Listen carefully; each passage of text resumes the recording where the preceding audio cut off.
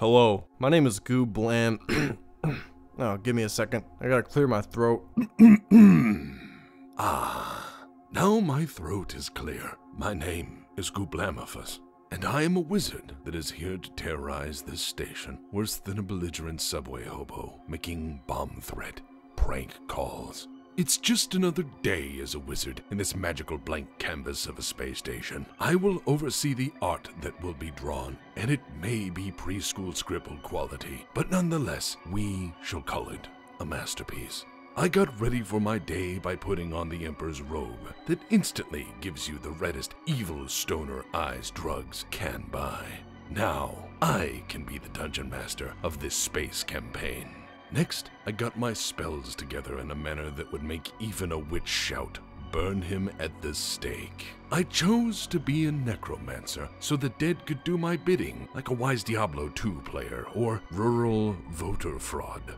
The first task on my enchanted to-do list was to teleport into the armory and whiz all over their armaments. I then filled the protected weapons section with golems, since this place needs some animated anthropomorphic action. And no, that is not an imitation for furry ERP, because Goon is a Christian station, and golems are cool, unlike those degenerates. I took their firearms so that they would learn to appreciate the Second Amendment more than a desk gun enthusiast. Yeah, that's the stuff. Also, I had taunted the space townsfolk by bragging about my misdeeds as a dirtbag con artist extraordinaire. Attention, human beings of Nanotracin. It is I, Gooblamaphous the Wizard. I am a mighty wizard of terrible nature. Why, I once punched a baby in the face for no particular reason. I once sold tickets for a baseball game that I made myself on my computer, and the person went there and got in trouble because the tickets were fake as hell. Attention station, I'm now up to no particular good in a place of my choosing. Any who wish to stop me shall have their asses exploded. Afterwards, I made fun of their pathetic weaponry like a modern-day soldier going back in time with a machine gun, just to flex on those impressed by the mere musket. I am in your armory. Behold your weak human weapons. They are nothing compared to the forces of magic. Causing mayhem was next on my list of chores, and I did so by using my wizard powers to explode ass like a donkey show that ends with a bang. What the hell?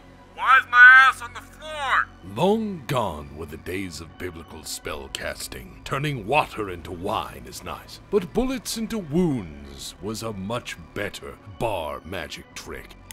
I cast gun! Well, I guess I could always go back to exploding more asses than the classic landmine in the chair prank.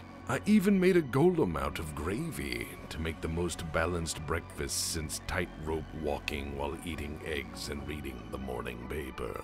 The AI was tired of my shit, so I was given tickets to my own ass beating, like the malice in the palace.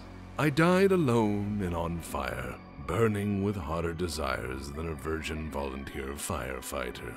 Later on, I was turned into a Borg because being a programmed servant is the true path to the afterlife. My technological slave name is Sigma 18, but I am not some fancy camera lens with a redundant name, nor I some Constellations fraternity. Actually, I'm a mere Borg that is considered to be helpful and friendly, which is the complete opposite of a frat boy that may not appear burnt out, yet like a star, but that permanent blackout is coming. Anyways, I'm the station's stay-at-home parent that cleans and takes care of the overgrown floating space child. I had to remain cheerful and good to keep this family in better shape than a tribe of hunters chiseled from lion harvesting. As a Borg, preventing human harm is a priority, of course, but occasionally accidents do happen, like when I exploded that guy out of his skin. My bad, human friend.